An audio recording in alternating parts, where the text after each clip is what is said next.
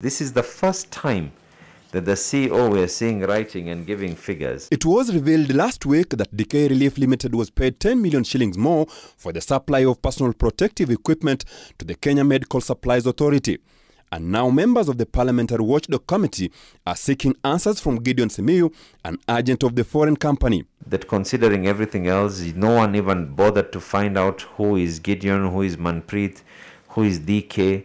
Did you try and ask, by the way, guys, how did you know about this email? How did you get these figures of 8.5? According to documents in the possession of the committee, Deekay Relief Ltd director Manpreet Sai Kohli did all the paperwork for the tender in the UK. He then sent Gideon Simiyu to deliver them to the KEMSA headquarters. There is no single place here that, forget about even getting a copy of that letter, but there is nowhere that indicates that the company even introduced itself. For what we have here, we don't have it now, but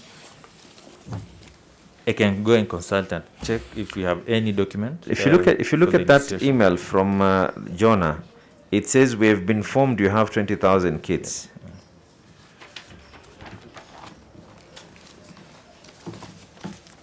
Yes. Okay, Chair. Just to make it clear, when I dropped the sample, I think that's the point of information that we have the kits to supply. So you told them verbally? No, verbally. Yes. Yeah, it's verbal because we give the samples and say this is what we have. It is still not clear why the company that also has branches in South Sudan and UK paid more than the value of the assorted PPE it delivered, and why KEMSA overlooked local companies while awarding the tender. You said 90 days, you were able to get a transfer of 180 million. Was that something unique to you? Did you find it unique? Who did you talk to in finance? No one.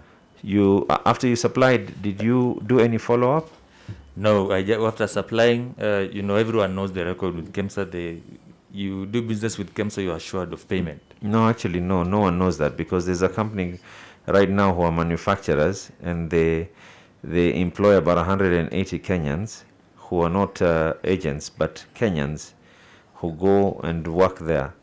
Until today, they've not been paid. Last week, a director of the Deekay Relief Ltd Kenya, Stephen Mutunga, told the Mvita MP Abdul Somad Nasir-led committee that Sine left the country in 2016 for the UK, where he established another company by the same name, Deekay Relief Ltd, in 2018.